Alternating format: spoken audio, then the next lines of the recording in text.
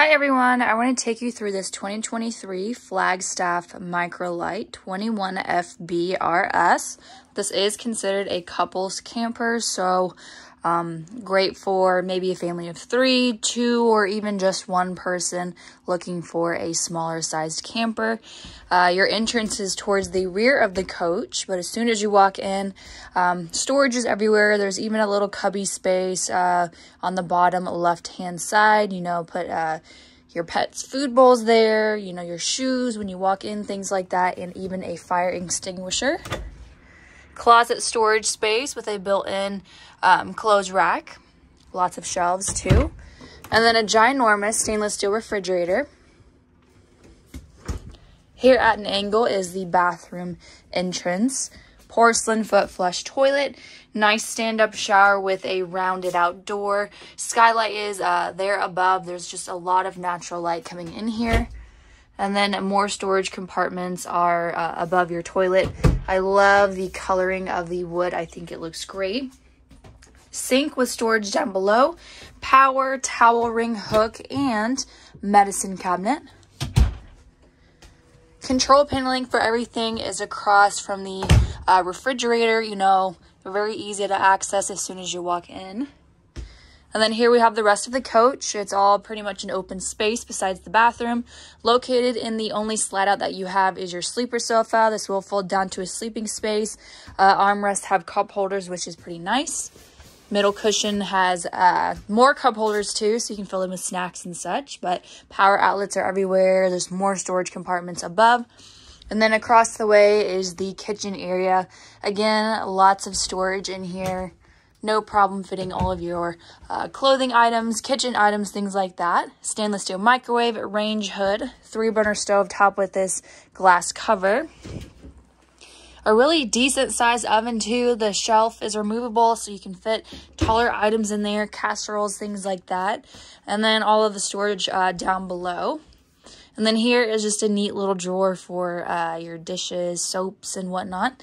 Stainless steel 50/50 split sink with 2 covers. Sorry, the tape was holding it down. With 2 covers that you can use for extra countertop space. Huge window back there. And if you need even more countertop space, it does extend out. Privacy curtains are on each side, so you can kind of block out all of the sun, the action and stuff going on in the, living room and kitchen area if you wanted to sleep in while the other person wants to start their day. But mattress in the middle lifts up for extra storage. There's even drawer compartments down below. And then end tables are on each side. Power outlets and USB ports as well to charge devices at night. And you have quite a bit of headspace or just, ceiling space right there. So if you wanted to have a lamp on your nightstand, you can do that. More storage on the right hand side with the drawer. Closet lockers are hanging on each side and more compartments above. Of course, your TV is located right next to your kitchen area. This does extend out so that you can get a better view from the TV or from the sofa.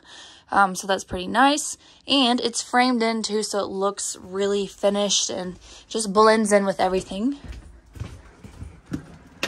Then as we walk outside,